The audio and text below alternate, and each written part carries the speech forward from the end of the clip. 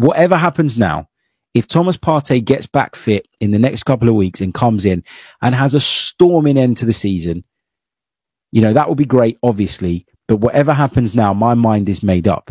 We need to move on from Thomas Partey. We need to move past Thomas Partey. Now, I think what's happened over the last few years with him and injuries has probably driven Arsenal to that point anyway. But I'm sure they'll look at it and think, well, if we're going to replace him, we need to replace him with the right player. Because whatever you say about him, whatever your thoughts are on Thomas Partey, there is no doubt that he is a top talent. And that's why I've put in the headline, a wasted talent. This is like, we're getting to the territory of kind of Abu Dhabi now, where we've got a top midfielder that you want to build around, that you want to have at the epicenter of everything that you do.